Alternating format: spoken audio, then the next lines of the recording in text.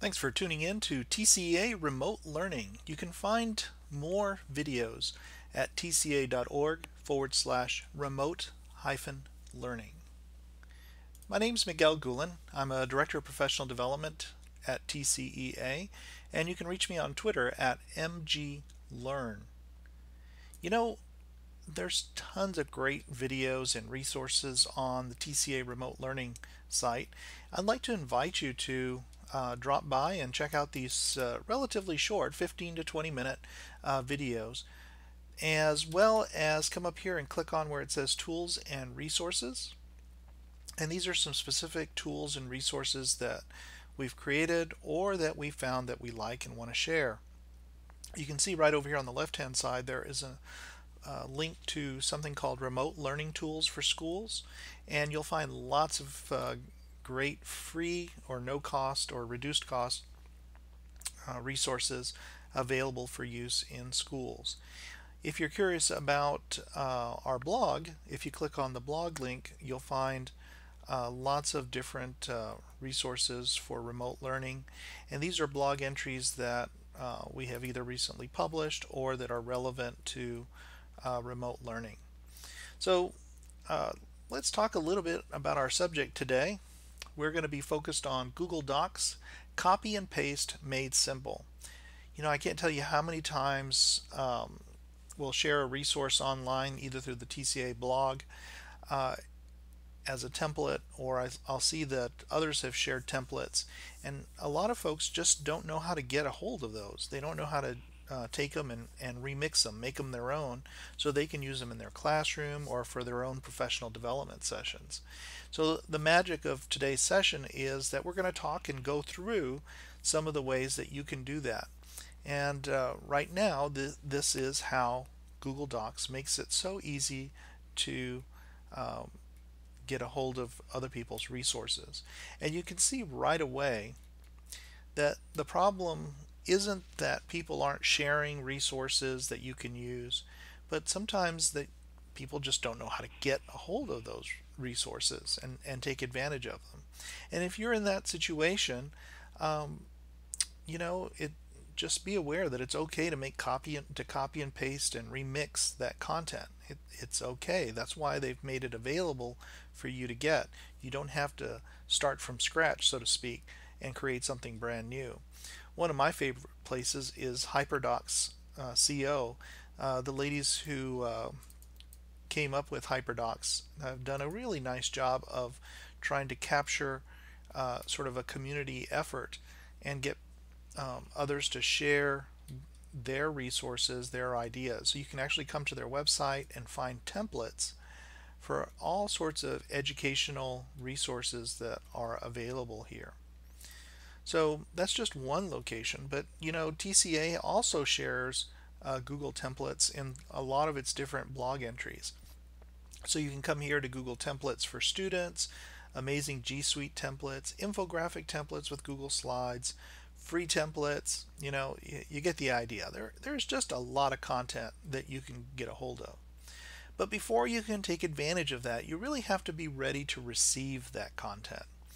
And so the first thing that you really need to do is to log in with your G Suite EDU account. Or if you have a personal Google account, you can certainly use that as well. But you first have to log in on that browser that you're using. And I would recommend that you'll probably either be using a Chrome browser or a Chromium based browser. That could be a browser like Brave, or any of the other many ones that are out there. Microsoft Edge has a fantastic browser that they've been using, or they've set up and created. In fact, that's what I'm using now is Microsoft Edge, but it works quite well as a Chromium based browser. But the real issue here is you need to log in with your Google account, whether that's a personal account or a G Suite EDU or business or nonprofit or whatever. So this sign-in screen is pretty important. Now, anyone who has a Google account has these sharing options. The only time that you might not have these options, though, is if your organization, like your school district, says, no, we're not going to share outside of our domain. We're only going to let you share with other people inside of the district or your organization. If that's the case, then it might be a little bit difficult for you to share content out with others, but it certainly shouldn't be an impediment for you to get content from others. So you should still be able to take advantage of a lot of these if you're grabbing content from that others are sharing. So there's lots of different options that you can take advantage of. And one of the, I guess the first or the steps that you need to take are really log in with your Google account, then click on a link above for maybe the Google Scavenger Hunt link or whatever. And then when someone shares a Google Docs, slides, or sheet document, use the file, make a copy. So you can see this whole thing here sort of plays out. Even though you might not have rights to a document, you can usually go to File and then choose Make a Copy. And that will make a copy that will open up on your screen, and then you can, it's yours at that point. You can make edits or changes. But there are easier ways to do that, and we're going to sort of talk about that in a little bit. Now, when somebody shares the Make a Copy link, they're trying to save you a step. And this is a person sharing that they assume you want a copy of the document. So they take the traditional share link out of Google, and instead of edit, they type in copy. So you can sort of see that here. Here's the original share link, and I've bold-faced the word edit. So that's what they do, is they replace that word edit with copy. This is a pretty handy thing because as you can see in this particular picture, you're in view mode, and if you want to get a copy of the document saved to your Google Drive, you just go to File and Make a Copy, and then you can change the name at the moment you decide to make that copy. But for when people decide that they want you to go straight to making a copy, what will happen is they'll change the link, and then what you're going to see will look like this. So you go straight, you don't get the whole toolbar or access where it says File, Make a Copy. This just assumes that the one thing you want to do is to make a copy. And it can be a time saver because it eliminates you having to go to File, Make a Copy, all that stuff. So this view will take you here, and you have to come over and File, Make a Copy. Or what you can do is if someone has shared the Make a Copy version, you just click on that and then you say Make a Copy, and it's actually making a copy of the document, and you can see that it gives it that copy of sample whatever document it might happen to be, at which point you can change that around.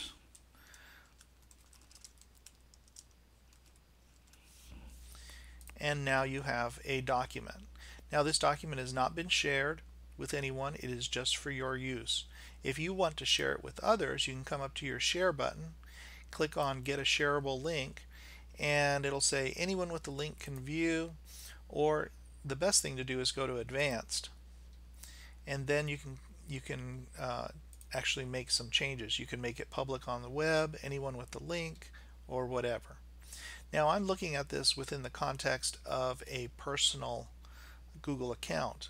If you were looking at this, let's say from a school district account, maybe or an organization account, and that document has not been shared with you, you can see now that my options are limited. Here I have full rights. I actually own that document. But here I don't. And so if I want to do anything with this, I have to go to File, Make a Copy. And that File, Make a Copy is usually going to be there for you to use. Does that make sense? So I've included some screenshots there in case you need a visual reminder of what we just talked about. And of course you can watch this video as many times as you like. Now that was option A, make a copy. Option B is use a template. This is another popular way that people use when they want to share a document with you. Now what you probably noticed about the make a copy view, you can see here, is that it doesn't show you what the document looks like. You don't have a chance to look at it and decide, yeah, that's the one. So instead of that, what you do is you use the template view. And what this does is the template preview. What this will allow you to do is to take a look at the document and see, oh, yeah, this is the one I wanted. And then you click on Use Template, and that's when it says, okay, now you're going to make a copy of that and save it. So it's a really nice alternative to make a copy. Just be aware that you don't want to turn something into a template until you have it 99% done, okay? Because it will retain whatever the look is that it had when you first clicked on Use Template. So if I plan to put a beautiful graphic right there in the middle, and that was going to be a way to that I think is pretty essential. It's going to identify what this document is about, but I didn't include it before I clicked on Use Template. Graphic's not going to show up. So just be aware that you want your document that you want to share with others before you turn it into a template preview, that you have it the way you want it. Now, to accomplish that, you are basically going to replace the end of that link, that share link, and type in template /preview. And what that will do is it will automatically generate the preview view. So let's take a quick look at that and see how that works. So here I am going to open up a document, and I want to share this document as a template. So the way I'm going to do that is I'm going to click on Share. I'm going to copy that link, and then I'm just going to paste it up here at the top. Now right here at the end, I'm going to get rid of Edit $USP = sharing and type in template preview. As you can see, there's the link. I'm going to copy it again just so I have it. And now that I've done that, it's going to give me this template view. So very straightforward and simple approach, I hope, for you on that. Okay, so let's take a look at the third option, which is a folder or directory of documents. What happens when a person sharing with you has a folder? Maybe they have a folder or directory of content. It's just so much great content. And it may look like this image over here to the right. There's just a lot of great content.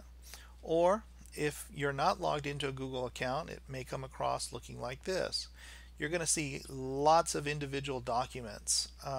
They might be in picture mode or thumbnail mode, like what you see on the screen, or they might look like just a alphabetical list of documents.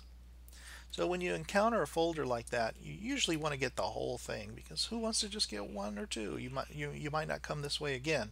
So you want to grab the whole thing. And so one way to do that is to come up here and click on the folder name in the breadcrumb trail and say add to my drive. And what this is going to do is it's going to add the entire folder to your Google Drive, and you will have a copy of the entire thing. Isn't that amazing? So if you wanted to get a copy of all my quotes, you could come up here to quotes and then add shortcut to drive. Or it said shortcut because that I actually own that document, or that folder. But if you were seeing it for the first time, you would see add to my drive.